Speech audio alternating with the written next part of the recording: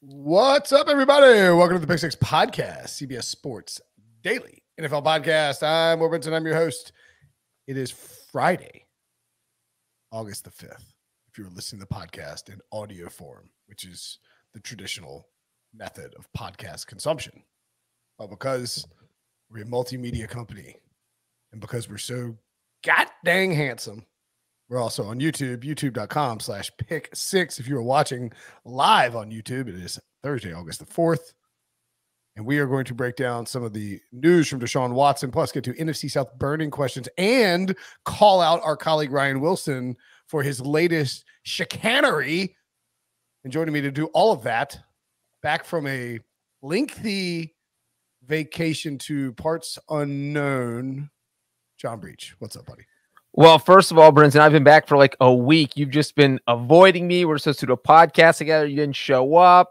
You guys didn't invite me on the Deshaun Watson podcast Monday. I get it. I can take a hint, man. But here we are, end of the week. You've been back all week, really? You can't avoid me anymore. Yeah, I didn't take a 2-week vacation. Where the hell's Breach for this emergency podcast? And I was like, I think he's still on vacation. I don't know. But this isn't about me taking month-long vacations or you not inviting me on podcasts. It's about Wilson refusing to show up to get his tattoo. Let's it needs to be clarified. He's not refusing to show up. So my bad. Everyone who listens or watches this podcast knows that Ryan Wilson is supposed to have a tattoo, supposed to get a tattoo because Ryan Finley and the Bengals on Monday night beat the Steelers like 2 years ago. Was this pre-pandemic? Was it during the 2020 season? May have been before the pandemic. Like that's how long he's been just waffling on this bet. Went through the entire 2021 season. Pathetic, really. Yeah, it was 2020 because Joe Burrow got hurt. All right. Ryan Finley was filling in for Joe Burrow after Brandon Allen against the Steelers. So it was December 2020. Yeah, December 2020. I mean, we're closing in on 2 years since it happened that he's welched on this bet. He's tried to pawn it off on Breach because Breach didn't get the artwork done. And then he tried to pawn it off on me like I didn't Venmo him enough money. I'll just pay you for the tattoo when you get the tattoo. Like, just get it done, I'll pay for it. Like, I have to Venmo him ahead of time. He's been waffling like an outrage. Well, and now there's no one left to pawn it off on. Correct.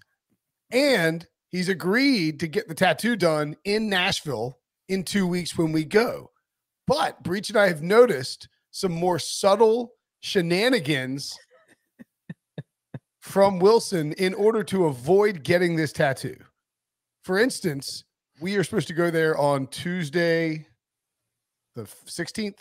We have stuff to do for work on Tuesday and Wednesday of that week, the 16th and the 17th. Hopefully we'll be doing live shows from Nashville. We'll let y'all know based on the timing. Most people, not everybody, like for instance, Chip Patterson is going to be there as well. I was texting with Chip today, and he's going to be there. Now, Chip is flying in early on Tuesday morning. He's leaving Raleigh early on Tuesday morning. Chip has a brand new kid. Like, he can't, and another young kid. He can't just leave for, on a whim, right? Like, he's got to hang around the house. Wilson is completely unafraid to abandon his family for work-related activities, like in excess. Like, he'll drive to Stamford, Connecticut and spend an extra night during the season. But he has booked his flight, Breach, for Tuesday instead of Monday. Why do you think that is? Because I have a theory. Now, Brinson, you are flying in Monday night. You live there. I live here. So you could literally, even if there was no tattoo involved, you could fly in Monday just to come hang out with me because we don't get to see each other. When are you flying in? I hope it's Monday. That often. Monday. Monday. So all of us will be there Monday. And yet Ryan Wilson, he who is very paranoid about being late for things and would not want to arrive late for a work function because his flight was delayed and he's got to do a layover, is coming in Tuesday. Breach, my theory is that Wilson has booked flights as close to as humanly possible the beginning and the end of the work-related functions in order to then say there's no time while we're in Nashville for him to get a tattoo and to continue to push this back like an absolute coward. Your thoughts? I don't hate the theory. I don't hate it at all. It looks like it's going to be on me and you to pull Wilson out because he gets in, I think, at 11:30 a.m. on Tuesday morning. Then you have to go straight to what we have to do for work. And so there is not a lot of leeway there. And he flies out Wednesday morning. So I guess really we're going to have to rope him in this Tuesday night. But we have a work function Tuesday night. So the timing's going to be dicey. But, Brinson, me and you together with our powers combined, I think we can turn Wilson into Captain Planet, but with a tattoo of Ryan Finley. Yeah, I think that we can find a way to squeeze it in. He's going to try and welch. We need to lock down a tattoo parlor close to the hotel and just tell him, like, dude, like you're not getting out of this. Like that's just how it's going to work. You need to pay, like you lost the bet. I mean, pay up. So if you want to help encourage Ryan Wilson to get that tattoo, at Ryan Wilson CBS is his Twitter handle. Tweet him and say and accuse him of scheduling his flights so that way he can avoid. Just call him a coward. Do whatever you need to do. At Ryan Wilson CBS, just harass him on Twitter. Even like 2 tweets will get Wilson in a weird headspace. He doesn't need much to like get him like oh god. So just fire tweets his way. Everyone, as many tweets as you want. Anybody who listens or watches at Ryan Wilson CBS and accuse him of welching on the bet, of trying to weasel his way out of it, knowing he probably won't see us again until maybe like the Super Bowl. So like he knows he can get through an entire season and just catch grief from us being like, well, what are you gonna do? I can't just go get the tattoo. Like the artwork isn't right. You guys won't tell me what to do. No, go harass him. Anyway, the NFL, as we suggested on the emergency podcast, and as we suggested on yesterday's podcast with Sully, is appealing Deshaun Watson's 6-game suspension in hilarious fashion. It's like the NFL is appealing the suspension, or appealing the punishment to the. It's like the NFL is appealing the NFL's ruling to the NFL, so the NFL can make a different ruling. Roger Goodell is not going to hear the appeal. He's going to have a designee, which, like, do you think that the Roger Goodell's designee is going to do what Roger Goodell wants or not do what Roger Goodell wants? Because I'm guessing that this designee is not going to go rogue and just like not do what Goodell wants. The NFL is seeking an indefinite suspension of at least 1 year and a potential monetary fine. Breach. How do you see this playing out? I know you also may have written, I don't know if you wrote something about it or not, but you had somebody had a theory on the site that, or somebody reported that Watson turned down a settlement offer from the NFL already. And there's some more other like sort of timing theories about this as well. But the appeal is official. The NFL has announced it. Yeah. So I think there are multiple layers to this. Yeah. I just shot off a story. We're recording this on Thursday that talked about the settlement offer that Deshaun Watson got from the NFL while they were negotiating that he basically shot down. And that was from, I think Dan Graziano from ESPN reported that on Monday. And it was, the NFL said, hey, look, if you accept a 12-game suspension and an $8 million fine, sign off on that. This is done. We'll put it all behind us. We're good to go. Watson's camp said, thanks, but no thanks. We're not taking 12 games. We're not paying an $8 million fine. We'll see where this goes. And so Watson basically gambled and he lost because there's no way, like you were just saying, Brinson, this is an appeal process where if the NFL is filing an appeal in a case where the NFL oversees the appeal process, you're getting more games added onto your suspension. There'd be no reason for the NFL to waste its own time. So when you're talking about he's at 6 games, where does this go next? Well, now that you're in this appeal process, they could try to work out another settlement before the appeals officer. And maybe the NFL goes back and says, hey, about that 12 games, you want to do it? Except instead of $8 million, we're going to find you $12 million.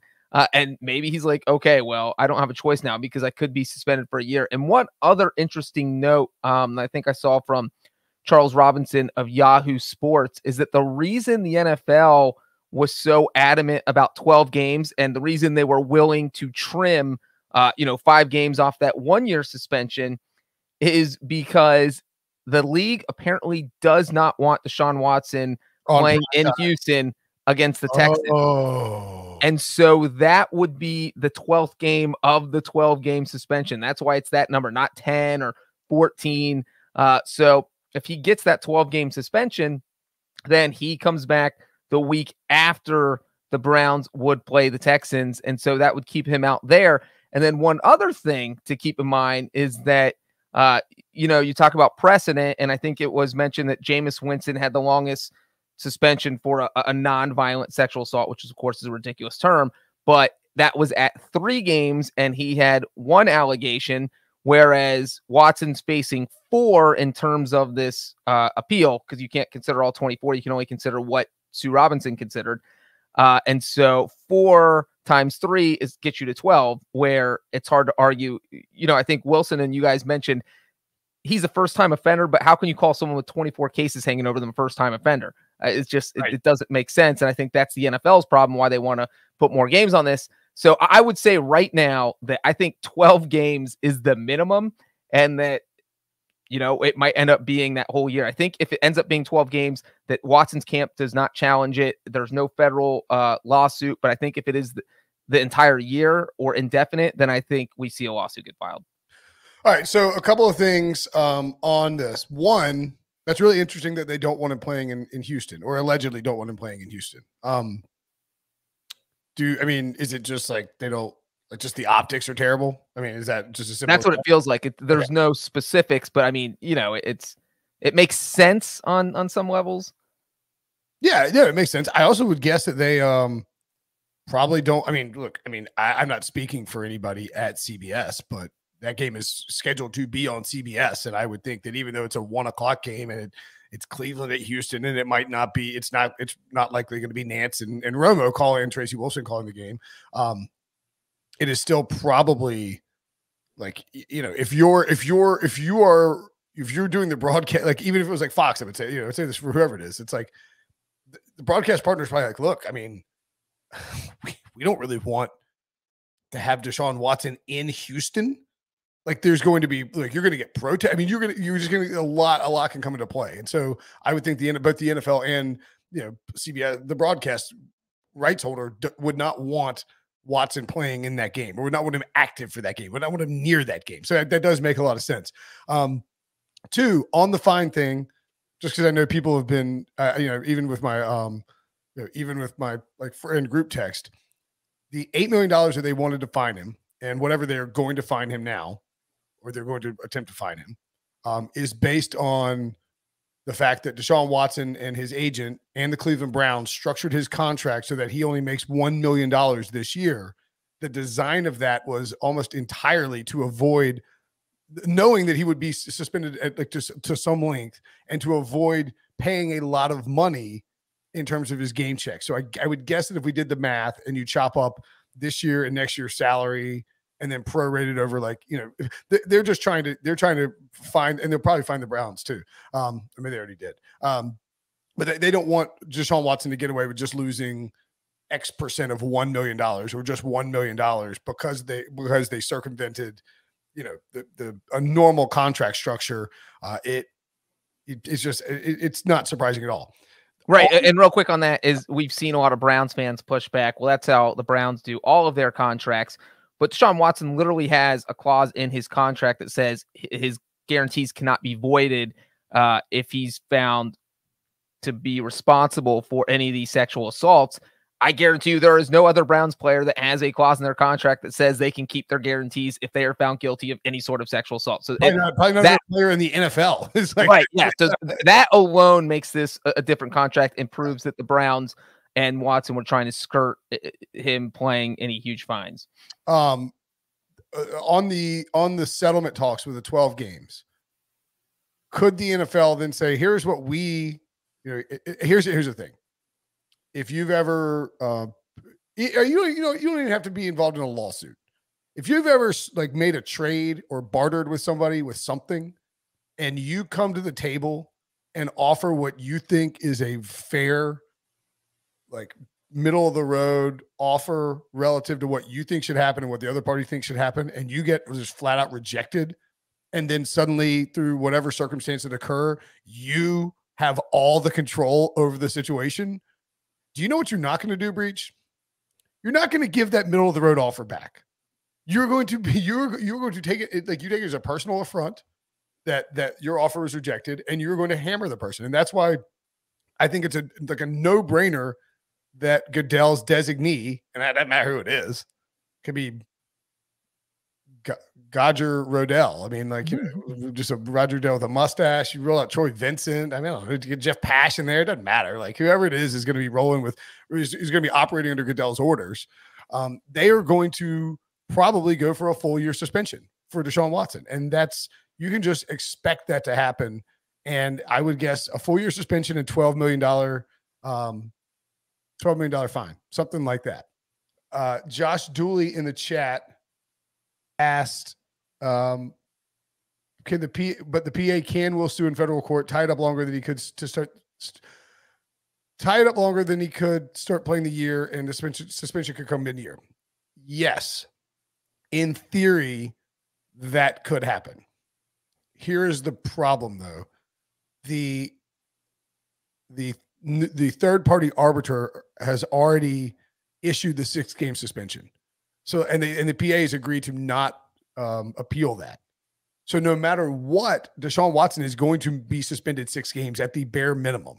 Like trying to get an injunction would only theoretically, and look, the court could operate differently and say you need the injunction now. I would guess they would not grant an injunction until after 6 weeks had passed. Right. And real quick, because if you compare it to the Tom Brady case, the argument there is that because the NFLPA, Tom Brady, they never accepted the 4-game Deflategate suspension. His legal team said Brady will suffer irreparable harm if he misses 4 games, because that's literally 25% of the season. The flip side here is that Watson and NFLPA have accepted the 6-game suspension. So as Brinson said, they really don't have any legs to stand on until you get to week 7.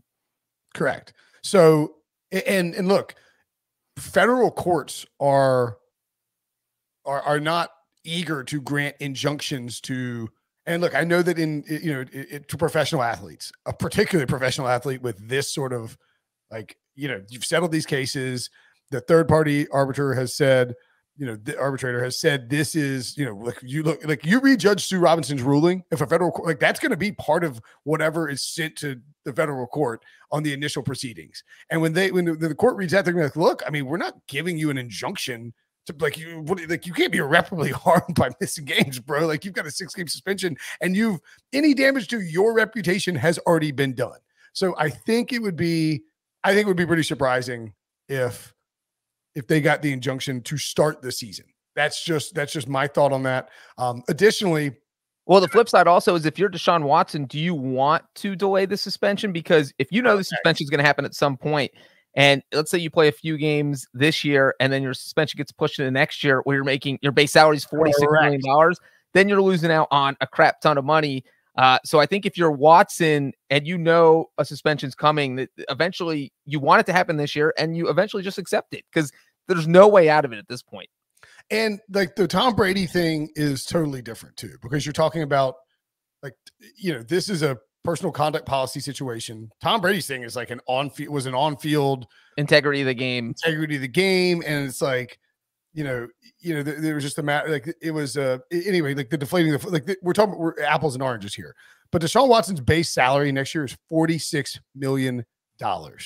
He also has he already got a signing bonus, but it's prorated over top of that. So $46 million divided by 18, I think, because they get a check and they're by a week. That's $2.555555 million per week. So if he were to get an injunction, and let's say he's suspended 6 games, gets an injunction, plays 7 games, or whatever, plays the rest of the season, I guess. I mean, that's probably what would happen if they gave an injunction. So let's say he plays, let's see, so 6, so he plays 11 games. So then the NFL rolls his suspension over 11 games into the following season. And frankly, at that point, the NFL may just suspend him the entirety of 2023. And then you lose $46 million. Like, I think if I'm Watson, I am probably taking the L. Well, Right? the thing is, if he gets suspended for an entire season, I don't know that he actually loses the money. I think, like, doesn't his contract just toll and the Browns have him for another year? That's a good question. I don't know. I'm only like that actually makes more sense. 65% sure on that. I'm not like that's. I think I don't know the answer to that, and that's why I closed my tab. We have Joel Corey on every podcast, so he can answer questions like that. All right. Well, I'm just saying, like, I mean, that would be anyway. The 11 games would be $28 million. Like, right. You're just. I guess I can. I can open up my copy of the CBA again. Why don't you talk about something, Breach, while I look for? Well, and 11 games, if you take that suspension this year, is about 600,000. So a little over 600,000. So you're talking about, do I want to miss out on $28 million or $600,000? And I think that that's a pretty easy decision for most people. So yeah, if I'm Deshaun Watson and I know I have to take a suspension and things are not looking good for me, I am just trying to get over with as quickly as possible. I don't want to fight this. NFL players do not have a good track record of beating the NFL in federal court. We saw Tom Brady try to do it. And even though he got handed his suspension in 2015 and he was able to push it off for a year, he did eventually serve it those 4 games in 2016. We saw Zeke Elliott try to get it pushed off. He was fighting and fighting. He played at the beginning of the season. And then in November of that year where he was supposed to serve his suspension, he just said he gave up. He knew the ultimate path was him missing games. And that's what it is. You can push it off. Maybe you push it off for a year, but it's eventually going to happen. We saw Adrian Peterson, same thing. So yes, you can fight the NFL, but you can try to delay the inevitable, but it will not happen. You will eventually lose. And it's because blame your own players association. They agreed to the collective bargaining agreement. And that collective bargaining agreement says that Roger Goodell or the person he designates has the final say over the appeal. And that's all the judge is going to see. Look, you gave Roger Goodell that power. He's using that power. What do you want me to do? My hands are tied. He gave you the 4-year suspension. Good night and good luck, sir. That's basically what's going to happen. I don't. So it's so hard to like quickly read through the CBA. I don't see it. Exactly. Impossible. I'm pretty sure that. I mean, if you're suspended for something you do on the field, you don't get paid for those games. I don't think you. I think you lose the money. That's why they're fining him. Like right. if he didn't lose the money, the Browns wouldn't have structured a contract that way. You know, if it just told, the Browns wouldn't have done it. That's because the Browns only thought he was going to be suspended for 6 to 8 games. They didn't think he was going to be suspended for an entire year. Yeah, but I mean, like like a full year suspension doesn't toll your contract. I don't think. I don't know. That could be like Calvin. Like, do you think Calvin Ridley? Calvin Ridley's definitely told. I do know that, and I just dropped a tweet in there to show you that one. So interesting. But it's so if Watson serves some of the suspension this year, not all of it, say just 5 games, like you said, just because it's a year-long suspension, right? So because they never played that year, so it's like they never fulfilled any obligation of their contract. I know. There's 400 pages in CBA, Brinson. If we sat here and read through them all right now, it would take 4. Here. Let's see. Oh God! So get out of my freak. I almost said a cuss word. Yes, as Brinson and I just said, Calvin Ridley's contract definitely tolls. Stop. Florio, go away. So he is under contract with the Falcons for 2023, but that was also, I believe, a 1-year deal. Yeah, there you go, Brinson. Okay. Well, we'll figure it out. Anyway, we'll have a whole show on it. Yeah. I hadn't thought about that. I mean, but I would. Yeah. Anyway, the NFL. Okay, I derailed. That's the Deshaun Watson situation. That's where we stand.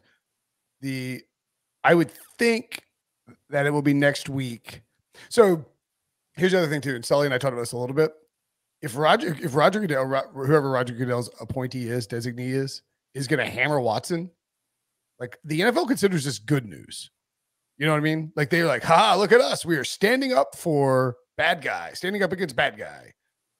And so I think that the news will actually come out earlier in the week and will not be like a Friday 4 p.m. news dump.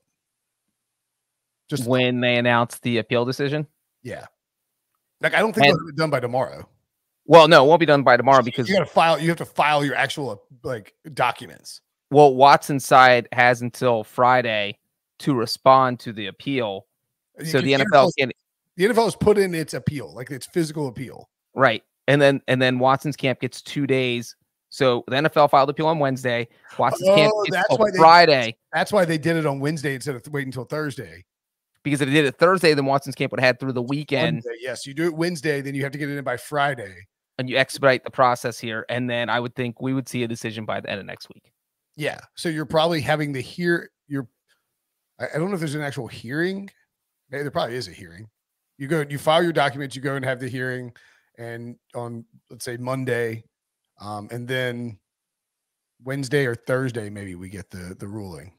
But they will want it to be, they will not want it to be something that bleeds into the weekend. Trust me, the NFL, I mean, it could be Friday at 4:30 just because sometimes that's how the timing works. But the NFL would prefer this news to come out. And maybe even, I mean, we saw them file the appeal on Wednesday this week because the thought is that they didn't want to overshadow the Hall of Fame game. Correct. Or the Hall of Fame ceremonies. And so if they have the same thought process next week, maybe they release decision on Wednesday again because you have preseason games on Thursday. The Browns play on Friday, and I think you definitely want to have the decision in before the Browns hit the field. So absolutely. Unquestionably. All right. So that's sort of where we're at with Deshaun Watson. We'll clearly have much more coming down the pipe in terms of that as we await news on the Deshaun Watson front. You know, he almost played for 2 teams in the NFC South breach. He didn't. What? No. Yeah, almost. Is this a segue? It was a segue into a break, which we're going to take now and then come back and talk about the NFC South next. So the NFC South. Burning questions. And if I were NFC South, burning questions. I'm trying to see who wrote the article. I believe it was Jared. I think you're wrong. I think it was our old friend Patrick Walker. Patrick Walker. There you go. Yeah, that's 2021. You just linked this breach. What? Yeah. That's last year. Oh my God. Good thing you're in charge of this and not me. So Patrick Walker wrote this, and we start with the Tampa Bay Buccaneers. Oh, fun for us. He actually only did one question for each team.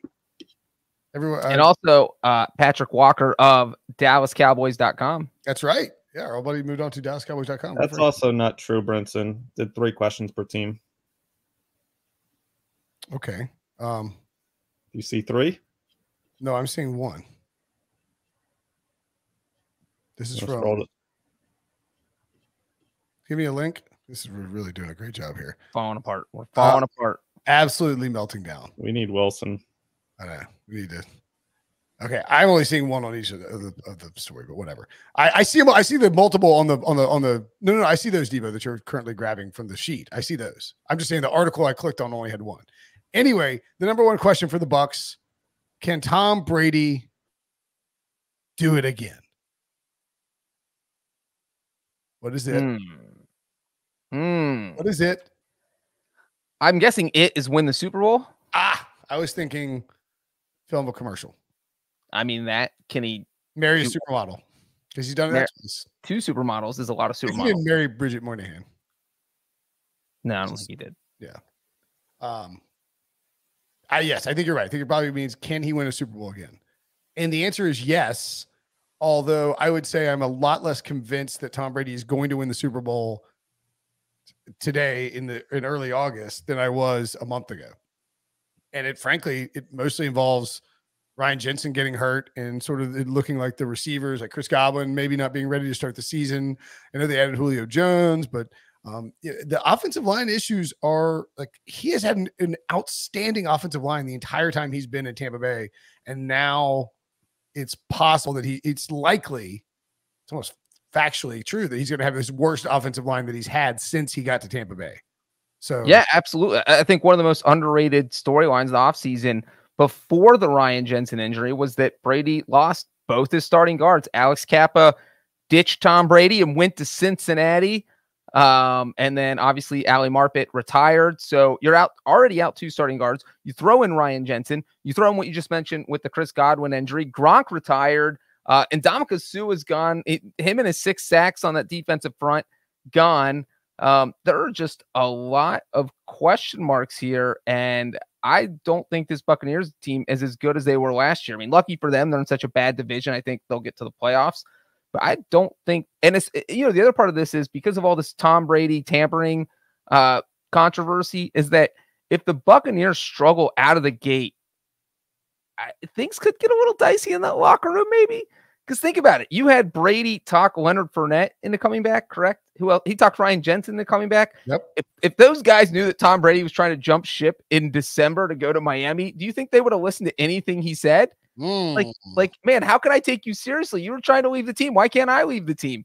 And so he thought Chris, I guess they franchise tag Chris Godwin, but then Brady definitely was talking to him like, hey, bro, like, right, sign the long-term contract. So and they might think like, man, this guy's going to bounce after this year and like go play for the Dolphins. And I'm going to throw out that Wilson has been just his favorite storyline this year is the Buccaneers are going to fall off a cliff. They aren't going to make the playoffs, and that they're going to be lucky to win 9 games. And you look at those first 4 games, it's at Cowboys, at Saints.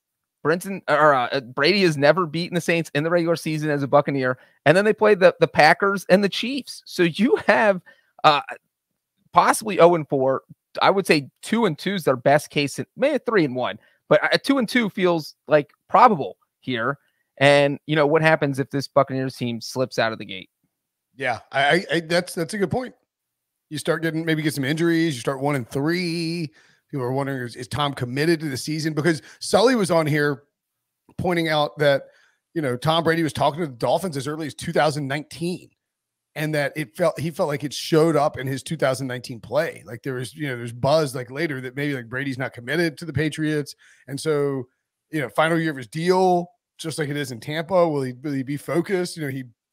He's sort of said too several times that the Bucs kind of forced his hand into coming out of retirement because they gave this artificial deadline about free agency. We're going to pursue other quarterbacks. So yeah, I mean, I think it's my gigantic Bucs future to win the NFC South. I still feel good about, but I'm a little more nervous about than I was a month ago.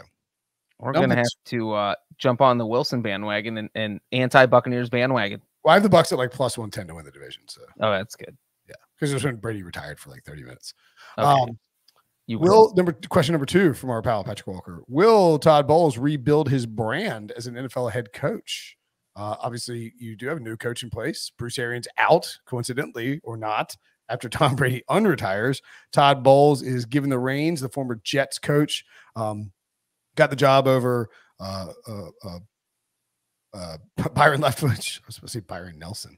Byron Leftwich and look, Todd Bowles has experience as a head coach, so it wasn't entirely surprising. I think the answer is yes to this, just because Todd Bowles to me, and like I know like lots of Jets fans who disagree with this, and lots of like Nick Costas always tells me I'm crazy for thinking this. I thought Todd Bowles was okay with the Jets and just really was dealing with just horrific management. Mike McCagnon was his guy, I believe.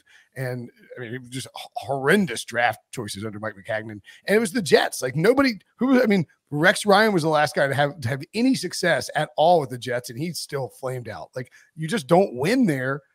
And you shouldn't take the Jets job, just like you shouldn't take the Browns job or frankly, the Raiders job sometimes. It's hard to win. And I think Bowles will have a lot more success in this first season with Tom Brady. Yes, he could start slow, and yes, it could all fall apart as Wilson thinks. But to me, Bowles is a good enough head coach to make this work in this division where even if you go 12-5, you're probably winning the division. Yeah, but the flip side of that is what we were just talking about, where if they're bad this year, guess who's getting blamed? Todd Bowles. And so to come back and have that happen would be horrible for his brand as a head coach. And there's a lot of pressure. I mean, if the Buccaneers win just 10 games this year, I think that their season would be viewed as a failure. If they 10-7 season would be a really bad season for the Bucs. Right. 10-7, and they don't advance in the playoffs. So I think it's going to be tough for him. This is not an easy situation to be in. And I don't think you can really help your brand. If Tom Brady's your quarterback, you don't really help yourself unless your team ends up winning the Super Bowl. And I don't think this team is good enough to win the Super Bowl. So 12 or 13 wins, and he's getting it. Yeah, definitely. But I don't think they're going to do that either. So I don't think that he's going to help or hurt. I think it's just going to be he had Tom Brady. He did what he was supposed to do. They went 11-6, and they made it to the divisional round. And then after that, Brady's probably he's got one foot out the door. He's not going to be back in 2023, almost certainly. And then Bowles is stuck with who? Kyle Trask, Blaine Gabbert. Then that's when we see how good of a coach Todd Bowles. Yeah, I know. It's like you get Brady for 1 year. That's great, but a little dicey. Question number 3 for the Bucs. Will Rob Gronkowski go back on his word? Gronk has denied that he will return, even if Tom Brady calls him. Maybe it's just Tom was trying to go to Miami, but Gronk's lovely lady friend, Camila Kostek. Did I get that right? Yeah, that sounds right. Okay, sure. Camille Kostek, I think. Camille Kostek. Oh, okay. I was close. And his very famous agent, Drew Rosenhaus, have both said they both implied that Gronk's going to come back and play. And so that leads me to believe that Gronk is cool with playing, but doesn't want to deal with the ramp up to the season and doesn't want to play a full season because he's old and his body hurts, especially right now. And he likes to party in the off season and doesn't want to deal with training camp. But both those parties want him to make money. And when your agent and your girlfriend both are like adamant that you should play, and Tom Brady's like the guy you're going to play for, you're probably going to play at some point. So my guess is, yes, he will go back on his word and play. I'll say over under 8.5 games, and I'll take the over. I will also take the over. And yeah, I think Camille Kostek saying it means more than Rosenhaus, because Rosenhaus said at the very beginning of the retirement, Kostek said it a month into it. And if Gronk has one confidant, it's his girlfriend. And if she's out here saying, yeah, I think he's going to return, him and Tom Brady were just playing silly games with all this fake retirement stuff. Yeah, I think Gronk comes back, and you're over under. I like it. I think he plays at least 10 games. I mean, who knows? Maybe 6 this retirement. He's been pretty adamant about it. But yeah, and let's be clear too. If the Bucs are playing poorly, right, then Rob Gronkowski's not coming back out to get beat up for a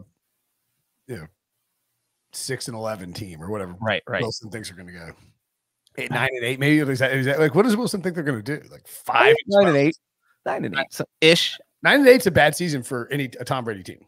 Yeah, absolutely. The New Orleans Saints. The number one question from Patrick Walker: can Jameis Winston deliver? Like, can he be a Jimmy John's guy, or I love Jimmy John's, by the way. You like Jimmy John's, Breach? I'm not a big sub person. I don't mind Jimmy John's, but I'm a Beach Club guy. Just there's too much bread. There's a lot of bread. You can get the flat bread now, which is a little bit better, but it's too much bread. You don't like bread? I mean, bread's okay. I like bread in limited quantities. Interesting. I like waffles. Waffles are bread, right? Yeah, waffles are indeed bread. Love waffles. I will just eat waffles for every meal. Thick bread. Lots of bread and waffles. Would you eat a waffle sandwich? Oh, I love a waffle sandwich. I will make those. Hot honey chicken. Breakfast sandwich, man. Put the eggs in there. Yeah. Last night for dessert, I had a protein waffle with a small scoop of ice cream on it. That was just, waffles are everything to me. All right. I should be a spokesman. If anyone from Eggo's listening, sponsor the podcast or call me. I'll wear an Eggo shirt. Love the waffles. Love all waffles. Clip and save that. Waffles are everything to me. John Breach. Anyway, look, I think it depends on who you've got on the podcast, like who you're talking to about this, because Wilson is adamant that Jameis Winston had the best season of his career and he was incredible for the Saints last year. And I'm like, he's fine. He had a lot of touchdowns, but they were like, it was like all concentrating that weird week 1 game where he threw like 5. He had like 98 passing yards and 5 touchdowns. I think that Jameis can be good for the Saints, but with no Sean Payton there, I know Pete Carmichael's been working with Sean Payton for a long time, but you're still taking away one of the best offensive minds in really the history of professional football in Sean Payton, a guy who is one of the best play callers in the NFL, or was until he walked away. And I am hesitant to suggest that Jameis Winston is going to step in off an ACL and just magically be this efficient quarterback that everybody wants him to be without Sean Payton there to really put the reins on him. So I'll say I don't think so. I don't think Jameis is going to do what people think he's going to do. Yeah, I think you're right that maybe Jameis is being a little overhyped because of We saw a small sample size. It was with Sean Payton, and he was highly efficient. You mentioned the 5 touchdown passes. That was on 14 completions. So literally 5 of his 14 completions were touchdowns. But, he only threw for 148 yards. He wasn't asked to do very much. And I think that is going to be the difference. Look, we don't even know if Alvin Kamara is going to be on the field in week 1. He's still dealing with this Las Vegas court case where he literally got arrested after the Pro Bowl, because he had that warrant out for his arrest. And if Kamara's not out there, we don't know about the health of Michael Thomas. We'll talk about that in a second. And so Jameis Winston is missing a lot of offensive help, and Kamara's just such a big weapon. Yeah, I'm tending to agree with you, Brinson. I do not think Winston's going to have a huge year. I mean, he completed 59% of his passes in those 7 games. He threw 14 touchdowns and just 3 interceptions. The 3 interceptions is great, but like 9 of the touchdowns came in 2 games, 5 against Green Bay in that 38-3 win where like he just didn't had 148 passing yards, 14-20. Like he didn't even need to be throwing like 3 of those touchdown passes. And then the other 4 came against Washington on the road, 15-30 completion percentage, 4 touchdowns and a pick. I think anyone suggesting that Jameis was like awesome to start the season is reaching there. So I'm not very high on Jameis Winston this year. Look, I think he's better than Taysom Hill. Don't get me wrong, but I'm just not very high on him this season. Is Michael Thomas? Is he better than Andy Dalton?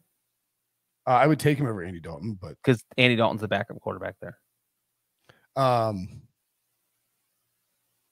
Is Michael Thomas still a force to be reckoned with? I'm gonna say no. I just like he had this ankle injury, these leg injuries, and his health is just completely taken a nosedive. We have not seen him on the field in an NFL game since mid-2020. And so you don't know how good he is. He doesn't have Drew Brees. I mean, he was Drew Brees' security blanket out there. And I just don't know that you can take that much time off as a receiver, come back to a quarterback who's not as good as the one you had, and still be as good. So I think he'll still be productive, but I do not think he is still, a top 5 receiver like he was in 2019. Yeah, and again, like part of that is Jameis Winston. Yeah, I mean, yeah, Drew Brees was the master of like hammering Michael Thomas with those slants. I don't think he's going to be nearly as productive with Winston under center. You also have the addition of Chris Olave. Jarvis Landry is there, and so it's going to take away from him. I would be very surprised if he is the same guy that he was, like you say, Breach, when at the height of his powers when he got that huge contract. So my answer to this would be no. Although I still think he can be a very viable wide receiver. I'm probably going to get torched by him in fantasy because I'm just not going to draft him if his ADP keeps going up. But what can you do? Can Dennis Allen get off to a hot start in the post Sean Payton era? Question number 3 from Patrick Walker. I mean, that is not going to be easy. Do we think he's saying like for the year or for like can he get off to like a 12-5 start, or is he saying can he get off to a if we're looking at the whole entire season, I don't know, but if we're talking about maybe the first 6 weeks, it's plausible. I mean, they play the Falcons, they play the Panthers, they play the Seahawks. Those are 3 very, very winnable games. And then if you pull an upset and one of the other 3 with the Vikings, Buccaneers, and Bengals, then you're 4-2. So maybe they get off to a hot start to start the season, but I don't know that he's gonna be able to get off a hot start and continue what Peyton's been doing by winning 10, 11, or 12, or even 13 games this year.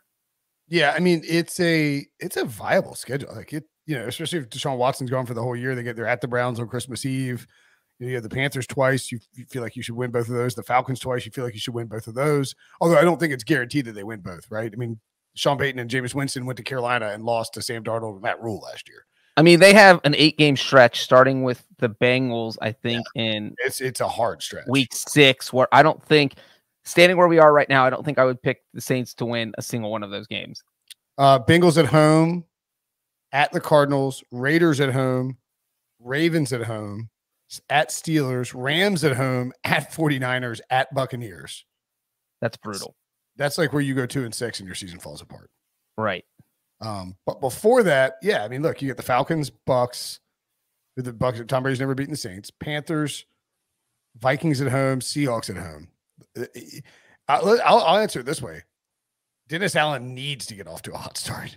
Yeah. Like if you start out 2-3 and then you have that stretch that we're talking about, you could very well be 4-9 and you've given up your first round pick for next year in order to get another first this year to try and shore up your tackle position. Now look, maybe I'm wrong and Sean Payton doesn't matter as much as people don't seem to think Sean Payton matters. I think Sean Payton matters a lot.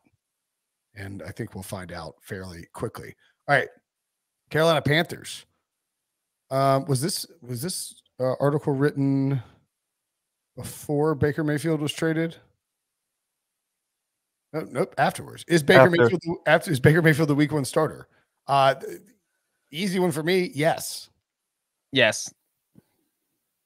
Moving on. I mean, if Baker Mayfield loses the battle to Sam Darnold, it means the Panthers are in deep doo-doo. And then also, you don't trade if you like Sam Darnold and you're the Panthers coaching staff. You don't make a trade for Baker Mayfield. So you don't acquire another quarterback if you don't trade for Baker so he can sit behind Sam Darnold, who you already traded for. So yes, is Baker Mayfield the answer for the future? A follow-up question. Maybe. Real quick, I'll say on this is that I feel like the worst case scenario for the Panthers is if they win between 7 and 9 games with Baker Mayfield, because you have to decide if you're going to keep him. And if you win, probably what they're going to do, by the way.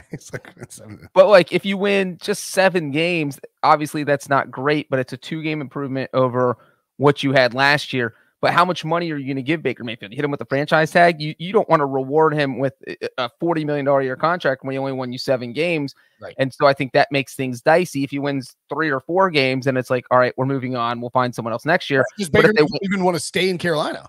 Right. And then if they won 10 or more games, then you say, name your number, Baker. We'll give you whatever you want. So I think it just definitely depends on how they do this year. If they make the playoffs, then he's getting franchise tagged. Or they work on a contract extension mid-year, Yeah. And I think Baker would be interested in that if he gets to Carolina and enjoys it. It's also possible he gets to Carolina. He's like, what a disaster this place is. I'm out. And, go and replace Tom Brady in Tampa. Go and replace Tua in Miami or, whatever you want to do. There's going to be options out there. Right. Maybe the Lions want him. Who knows? Anyway. Can Matt Rule climb off the hot seat?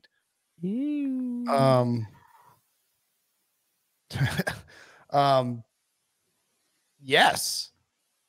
If they win 9 games, I mean, I was the 7 games get Matt Rule fired. 7 to 9 get Matt Rule fired. I think no. No. I think if they win 7, I think he keeps his job. Because if you're Tepper, what you want to see is that the team's improving. And if he's won 5 games in 3 straight seasons, I think if he wins 5 again, that gets him fired. Like Tepper's gonna be like, we're not a 5-win team, and that's all you've been doing. Or the Panthers have won 5 games, 3 straight seasons. 2 of those have been with Rule. And so I think 5 gets him done. 6 is dicey. I think 7 he keeps his job. Okay. I think 7 and 9 is going to be, but it depends on how the 7 and 9 is too. Like a 7 and 9 where you lose some close games and Baker looks good, and 7 and 10, Brinson. 7 and 10. God, so 17 games. Oh, it's going to take another 10 years for me to get it right. 20 like constantly. Well, let me ask you this: Browns Panthers week 1. Who wins if Deshaun Watson's not playing? First of all, he's not going to be playing. Okay. And second of all, the Panthers are going to win. Okay. Panthers Giants week 2. Who's your pick right now? Panthers. Saints in Charlotte week 3. Panthers 3-0 Panthers. 3-0. They started 3-0 last year, Breach. Cardinals in Charlotte Eastern Time Zone, 10 a.m. Or without DeAndre Hopkins. Panthers Cardinals wins. 4-0 Carolina Panthers. It's not that implausible. It's crazy. They started 3-0 last year and finished 5-12. That is true. And that kind of start, I think, would get Rule fired if that happens again. Right. That's true too. Like a 7 and 10 where you start 4-0 is so much worse than a 7 and 10 where you start 1 and 10. Right. because you win 6 games to close out the season. You're like, all right, like Baker's playing great. Like we bring it back, we keep this thing rolling. Like we got something cooking here, guys. And then, and then so right. All right. Moving along to the Atlanta Falcons. Falcons. Number one question for the Falcons: can they be competitive in 2022? If they were in any other division, I would say no, but the NFC South is just so, it's not bad, it's just mediocre. And so I feel like they could sneak a few wins. I don't know what competitive is. Is 5 wins competitive? I think they can maybe win 5 games. I don't think 5 games is competitive. Okay, then no, I don't think they can be. I mean, I don't believe that they can be competitive in 2022. I don't see how. I mean, I always try to. I mean, and look, I like what the Falcons did this offseason in terms of, Drake London. I thought Desmond Ridder in the 3rd round was a nice pickup. They added some defensive depth in the 2nd round. Arnold Ebiketie is a nice value pick there too in the 2nd round. I just think the problem for the Falcons is when they hired Terry Fontenot and Arthur Smith, they were trying, and they said this. They said, like Terry Fontenot said this, that they were not going to rebuild. They were not. They were trying to retool on the fly, and I think it would have been. And look, it worked out. It worked out how it worked out. The worst possible thing for them would have been if they traded for Watson, right? And all of a sudden you're giving up tons of draft picks that are high in the draft, and Watson's suspended for a year, and you've brought great shame to your organization, et cetera, et cetera. I think that moving on from Matt Ryan and just taking the L on the salary cap hit and whatever it is now is the smartest thing for the Falcons. If Arthur Blank is going to be patient with Terry Fontenot and Arthur Smith in this rebuild, and there's nothing to, there's nothing to suggest he won't be. You're in year 2. I just look. They got Marcus Mariota, Desmond Ridder at the quarterback position, and Marcus Mariota has been named the starter.